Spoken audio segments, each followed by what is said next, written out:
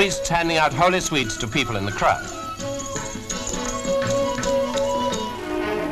Boston, Massachusetts has had its worst waterfront fire for 32 years.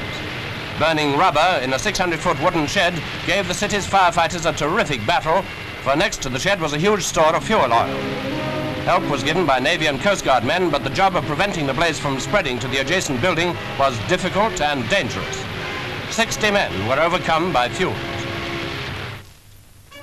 The by-election at High Wycombe, regarded as a test of the trend of public